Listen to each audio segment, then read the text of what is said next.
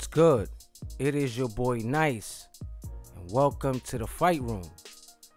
Post-fight, Charlo versus Harrison, and Charlo regains his WBC Super Welterweight title, stopping Tony Harrison in the 11th round, and it was a good fight. I said that it was going to be better than the first one, and sure enough it was. Now let me break this thing down here. Now Tony was the champion coming into this fight, and he was the underdog. Now from the beginning of the bout, he was doing what he had to do. He was controlling the fight from the beginning.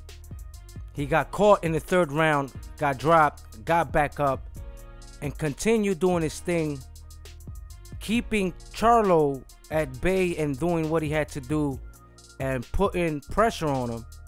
And sure enough, he was controlling the whole fight. Now Charlo came in more aggressive than the first bout. Now we see that the second bout, Charlo was being more aggressive, and we all seen that he was still losing the fight. Tony was doing his thing, putting combinations together. He was doing amazing with the body work, with the left hand to the body and moving and keeping himself away from Charlo. Now we know that Charlo is a great athlete. He's a better athlete than Tony Harrison.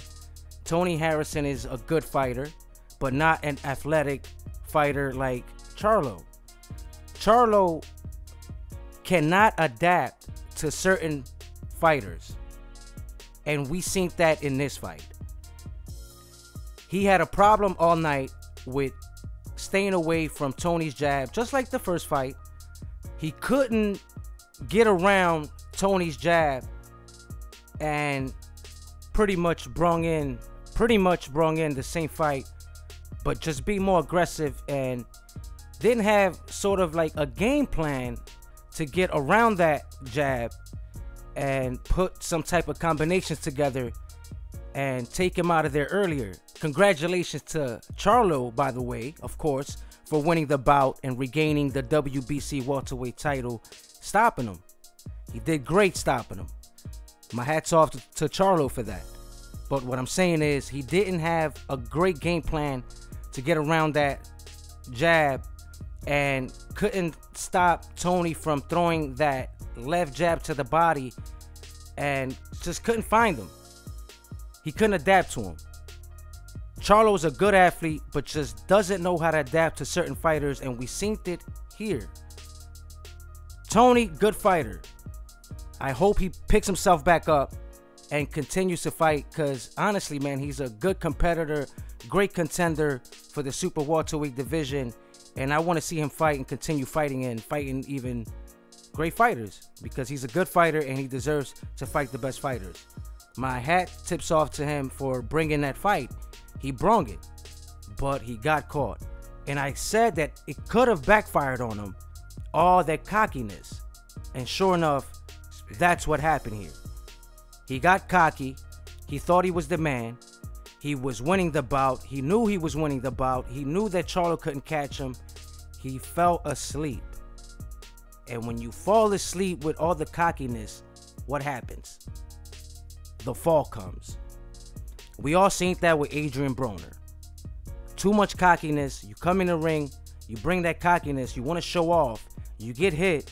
You don't want to see people see you get hit like that. So instead of you paying attention to the fight, you're worried about, damn, they saw me get hit with this crazy hit. And you're embarrassed. I get that. But that's why being focused is very important. Bringing your mental aspect of boxing to the ring and make sure you stay focused. Tony fell short in that area come the 11th round. Slept and got dropped. Couldn't get up. Well, got up, he got up, but couldn't recoup. His equilibrium was messed up. His legs wasn't there, and sure enough, he got stopped. He didn't have it in him. His legs was not under him. And sure enough, he fell short and lost. But a good fight overall. After the bout, Tony went up to Charlo and his team, shook their hands, And it seems like the beef is squashed for now, because we might just see a third one. Does anybody want to see a third one? Third one might be even a better bout. I was thinking about maybe, you know, a third bout wouldn't be considerable, but I consider it now. I was thinking about it. And, you know, Tony deserves it, man. You know, hopefully if they do make a third bout, he humbles himself, comes in humbly, stays focused, and maybe in the third bout, he can pull it off. Just maybe. Because honestly, I don't think that Charlo could even adapt to his jab, man. He really can't seem to get around it. Tony brings that game again and stays focused throughout the bout. He can, to me, he would be able to regain that title. To me, my opinion, you know, I like the Charlos. I have nothing against the Charlos. They're great fighters, but they need to, you know, they need to step their game up. Of course, Charlo stepped his game up last Saturday, fought the champion as he should have. But his overall performance, wasn't that great. You know, he was more aggressive, but didn't bring anything to the table differently to maneuver and get around Tony. Now, what's next for Charlo? Could it be Lubin? Lubin's been doing good. He's fought Ishe Smith, stopped Ishe Smith. He had a last bout. I forgot the guy's name, but he stopped him. Could be a future fight. Hopefully they can do that. Hopefully Lubin would be set and ready for that fight and can, you know, pull off a better bout than the first one. You know, it was nothing. The first bout, was sad. Like, I expected more of that fight, and it was just a sad fight. The first fight, it didn't live up to the name.